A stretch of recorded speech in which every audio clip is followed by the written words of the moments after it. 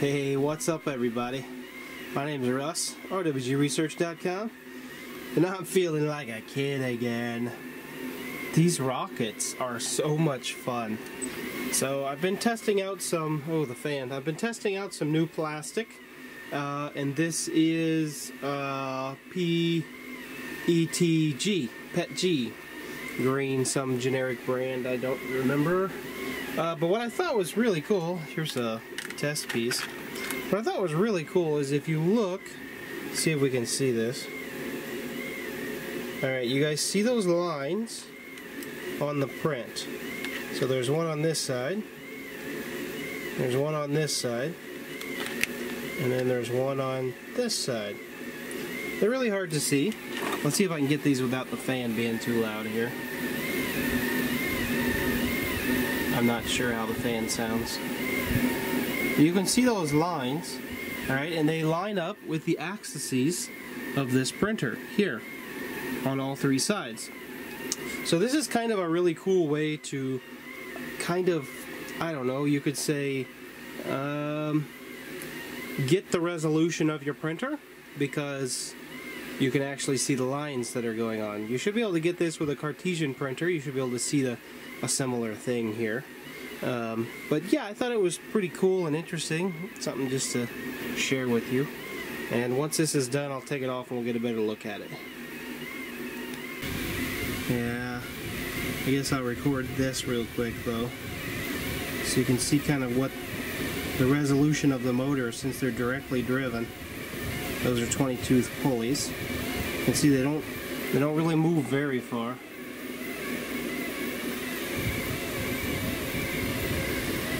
So the resolution is going to fill in that stepper motor and the steps driven at.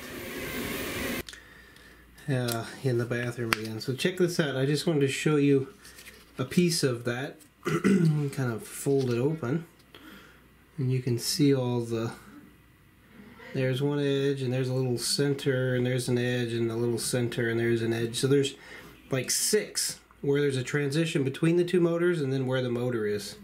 It's rather interesting. It's kind of cool because you can unroll it. I don't know how well the light. I tried to get it up here so you could really see it, but the camera itself really throws the colors off. But there you go, a little bit. Anyway, doesn't show as good on the camera as what I can try to show you in my with my eyes. But hey, you get what you get. Anyway. Alright, it finished. 3 hours and 38 minutes. No, that one. 3 hours and 20 minutes. I printed it at 10 millimeters per second. Pretty slow. But I wanted to show you the fine detail of resolution. It's very difficult to see. So there's one. There's actually a little bit of a one there, and then 2. I don't see much on that side, but 3. So they should be lined up with the axes. I guess they are. It's just there's some other details there from the other angles probably. Anyway, didn't come off the bed very well, but sure is cool. Now what I figured out is one of these blue lights really make this thing shine. Oh yeah. So I got all the lights off. Check this thing out.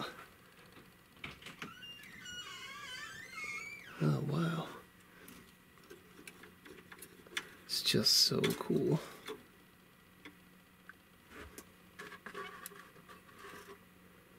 The way it looks. I have printed the green spaceship. This is a Thingiverse print. I'll link it down in the description.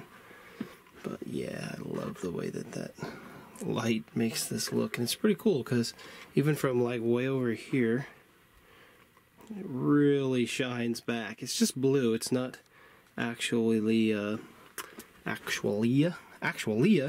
it's not actually a UV light. It's just blue, but it's in that realm.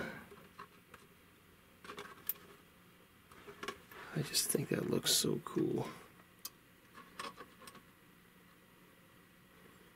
Right? I think it looks awesome.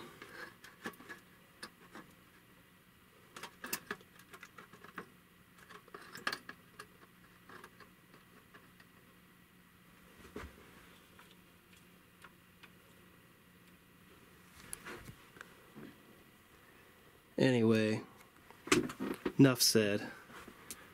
Just thought I'd show you kind of something neat that you can see with the resolution. You should be able to see that in any circles, but because this has a smaller, bigger, smaller, it kind of gets to the point where this is what you'd see on a regular cylinder, but then you can kind of see that here, at least I can, right, as it goes up and down. Anyway, just kind of cool. Alright, peace and love. God bless you guys. Have a good day. Man, that looks awesome. Make a good night light, huh? See ya.